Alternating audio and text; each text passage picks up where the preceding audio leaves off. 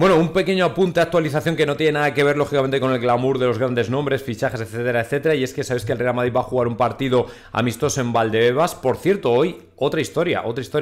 Hoy acordaos, importantísimo, que tenemos ni más ni menos, ni menos ni más que el informe del abogado del Tribunal Superior de Justicia Europeo con el tema de la Superliga, ¿vale? Así que estaré muy atento al asunto. A ver, Rafa Marín, Carlos Doctor, Sergio Rivas han sido llamados por Ancelotti para el encuentro de mañana. Mañana es hoy, ¿vale? Día 15 frente al Leganés. Bueno, esto es simplemente para que lo tengáis en cuenta. Como os comenté, el Real Madrid ahora no tiene pues prácticamente ni a la mitad de la plantilla, o bueno, a buena parte del grueso de la plantilla que está todavía entre vacaciones y todavía en el Mundial. Y bueno, pues lógicamente necesita tirar de los canteranos. ¿Por qué? Pues hombre, esencialmente porque es que no tenemos a nadie. Esto no quiere decir nada. Sabéis que Arribas lógicamente ha estado sonando, dentro de todos ha estado sonando mucho, Rafa Marín también, pero sobre todo Sergio Rivas. Yo no sé hasta qué punto Carlo Ancelotti le va a dar por fin la alternativa o se va a esperar un poco más. Yo diría que va a esperar un poco más. Yo diría que Sergio Rivas todavía no va a subir al primer equipo del Real Madrid por lo menos esta temporada. Me puedo equivocar, obviamente, puede ser que al final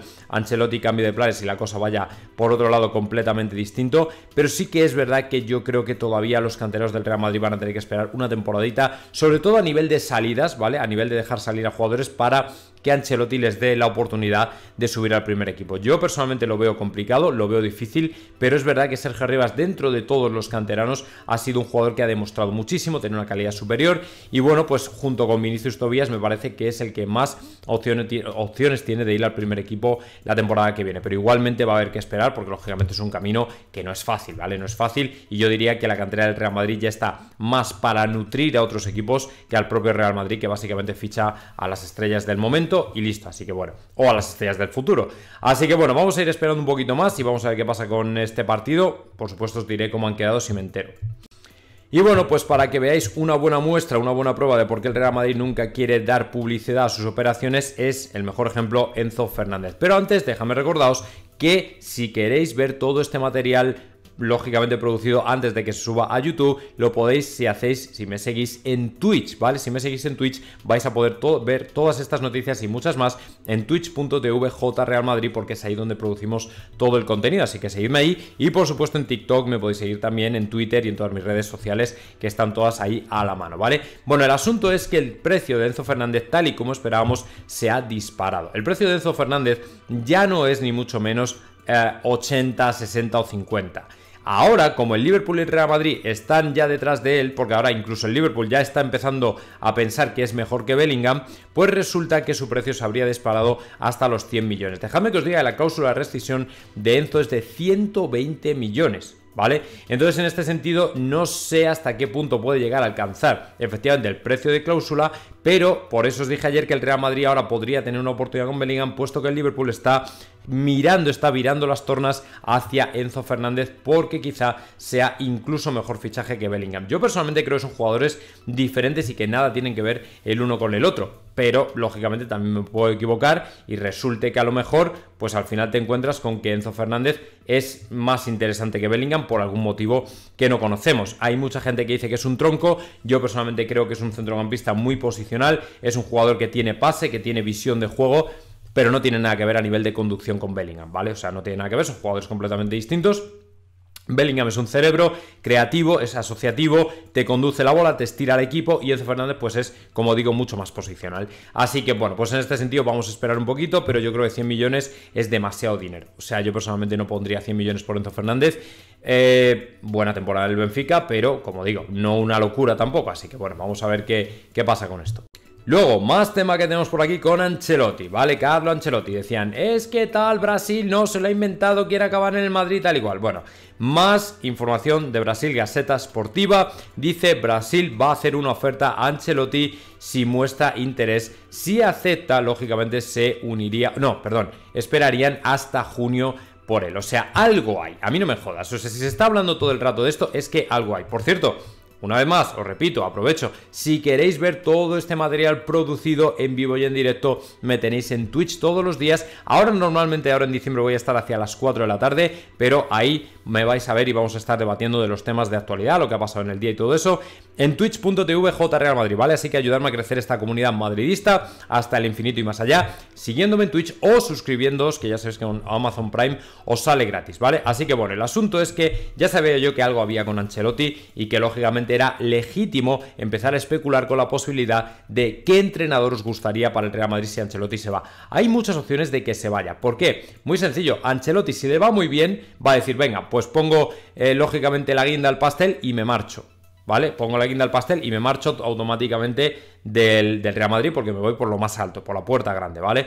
Si por ejemplo no le va bien y le va como el culo, no sé hasta qué punto tendrá ni él ni el Real Madrid ganas de iniciar una tercera temporada, puesto que a lo mejor ya conviene un cambio de ciclo, de proyecto o de lo que sea, ¿me entendéis? Entonces a partir de ahí pues vamos a ver qué ocurre, pero que a mí me cuadra mucho que Brasil efectivamente, porque ahora se está calentando mucho la cosa, se está hablando constantemente de ello y vamos, no me estallaría nada que efectivamente Brasil diera el paso de fichar un pedazo de entrenador como es Ancelotti, porque además es que ya está entrenando a Vinicius, Rodrigo, Militao y encima también entrenó a Casemiro, con lo cual, en mi opinión, creo que, bueno, pues esto es que es blanco y en botella. Así que, bueno, vamos a ver qué ocurre, vamos a ver si efectivamente llega esa oferta. Ellos no están diciendo que ya se hiciera una oferta, ¿vale? No lo comentan, pero cuando el río suena, chavales, agua lleva. Os lo digo por experiencia, así que vamos a esperar y a ver qué pasa.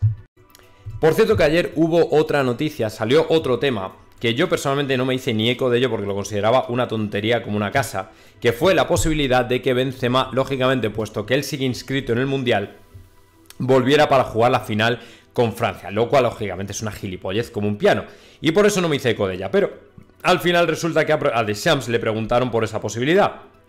Y lógicamente yo lo tengo que recoger aquí. Decía Didier Deschamps, ¿Benzema volviendo para la final? Siguiente pregunta. ¿Por qué siguiente pregunta? Coño, pues esencialmente porque al final de una forma o de otra Benzema no va a ir a la final, no me jodas, se ha perdido todo el Mundial y de repente ¿qué va a hacer? No juegas nada del Mundial, te vienes y te pongo de titular y quito a Giroud, ¿vale? Por ejemplo.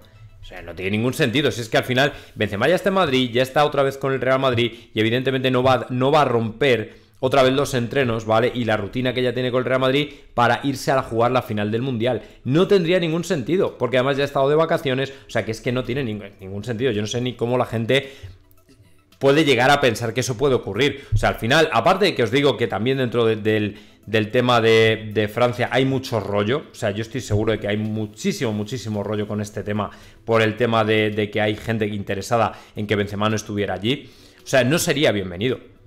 Es que Benzema no sería bienvenido a la selección francesa. Yo creo que Deschamps se ha dado cuenta, no creo que se arrepienta de haberle hecho volver a la selección francesa, pero en cierto modo, de una forma o de otra, él se da cuenta de que el ciclo de Benzema en la selección francesa es complejo, porque está viniendo otra gente que al final lleva yendo a la selección mucho más tiempo de manera continua, por ejemplo Giroud, que aunque tenga 30 y tantos años, lo está haciendo muy bien en este Mundial, y lógicamente, en mi opinión, está mucho más preparado para estar con la selección que Benzema, porque ha estado más tiempo, ¿me entendéis? Entonces, bueno, pues en ese sentido yo creo que Deschamps lo tiene claro y desde luego no va a volver. Y lo que sí recibiría es la medalla, ¿vale? Por ganar el Mundial, y la pasta también, pero no volvería y disfrutaría de la final, así que bueno, es lo que hay. Y bueno, luego vamos con esta declaración no de intenciones de Pedrerol, sino que es una afirmación que prácticamente... No, perdón, de Pedrerol no, de Guti, ¿vale? Esto fue de Guti. Si efectivamente Mbappé gana el Mundial. Guti, hay que reconocer en su favor que fue uno de los primeros, ¿vale? Que comentó que, bueno, a él no le importaría que Mbappé volviera al Real Madrid y que después, además lo dijo en el momento más álgido, cuando estaba todo muy caliente con el no fichaje y tal y cual. Y lo dijo, mira, si Mbappé al final viene, yo creo que el madridismo le perdonaría. Dice, yo quiero que venga al Real Madrid porque al final es un pedazo de jugador y obviamente te tienes que asumir y te tienes que dar cuenta de que lo que más importa es lo que le interesa al Real Madrid, en el sentido de que lo mejor para el Real Madrid es lo mejor para el madridismo, más allá de orgullos, más allá de enfados, más allá de problemas, más allá de historias, ¿me entendéis?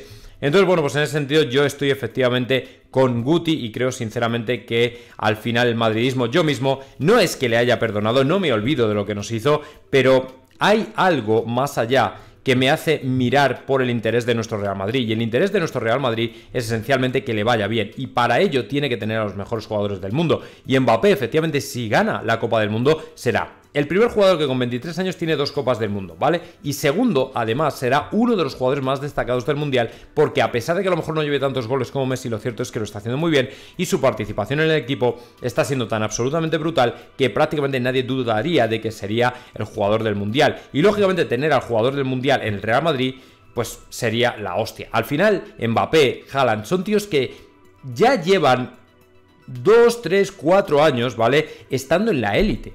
O sea, no, estos no son un Nkunku, un Rafael Leao, no, o sea, estos ya son más. Porque ya tienen una tarjeta de presentación, ya tienen una tarjeta de visita, ya tienen un decir, hostia, es que fíjate, es que ya llevan 3 años siendo los mejores en sus equipos, marcando goles en sus selecciones. Haaland es un poco diferente, o sea que bueno, vamos a ver qué pasa, pero desde luego para mí esto está... no digo que todo hecho, ¿vale? Pero en parte, en parte.